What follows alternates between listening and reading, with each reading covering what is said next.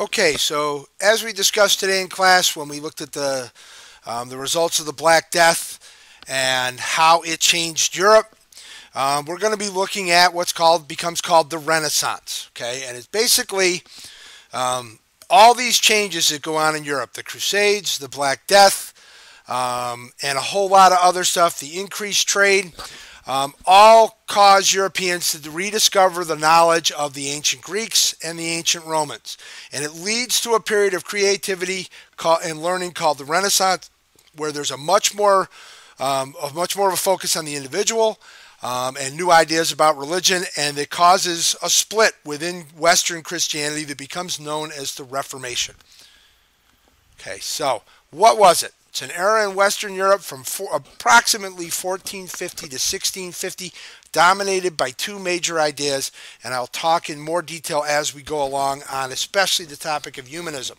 Okay, so there's an emphasis on classical achievements, which means whenever we talk about classical, we're usually talking Greece and Rome, based on logic, reason, evidence, art, science, math, architecture, philosophy, literature, drama, and this focus on the individual. And a lot of that leads to a rise in what's known as secularism, which means that people are less religious than before. Religion doesn't dominate daily life the way it had during the Middle Ages. Okay, so before the Renaissance, Europeans lived through this period we call the Middle Ages. During that time, people are concerned a lot with church and religion, and everyone's activities center around getting to heaven rather than life here on earth. And some of that is because, as we've talked many times, life is not that great. So you focus on the afterlife because something's going to come better down the road. The Black Death is kind of the culmination of all of this. Kills a third of the people in Europe, makes life even more scary and more danger. And so to escape that danger, people turn their life and their minds to God and church. Okay. Black Death also causes people to move around, to get out. They run away from the plague. Okay. And it encourages a much more globalized culture.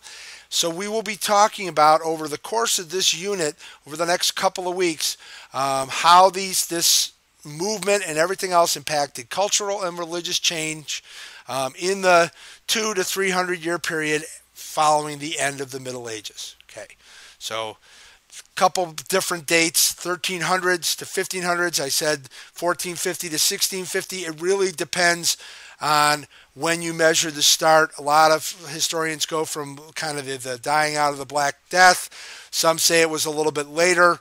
A good benchmark is probably 1350 to 1650, somewhere in that neighborhood.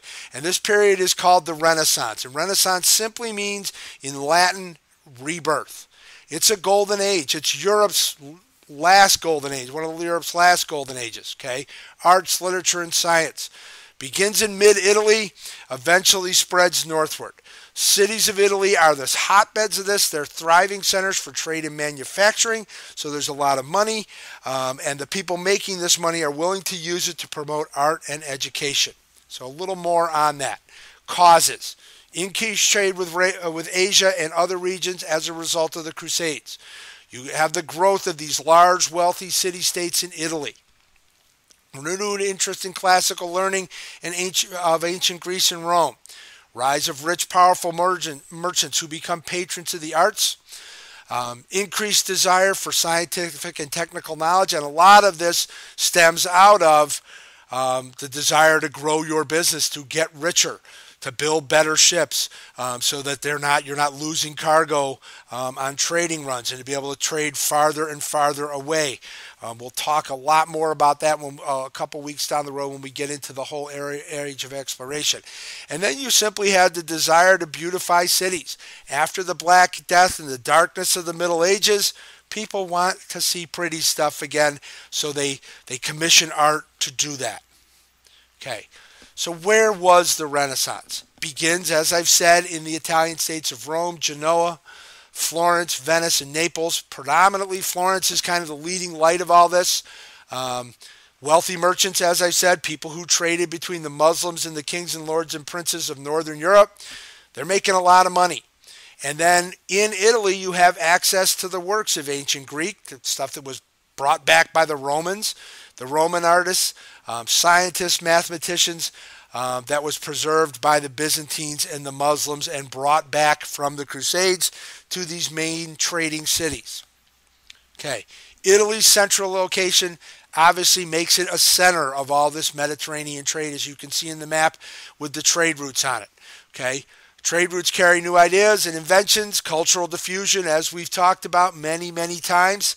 And the biggest place culture is information and knowledge is diffusing from is the Middle East, and the Middle East is a conduit to China and India. Trade also fuels this, and it pays for everything.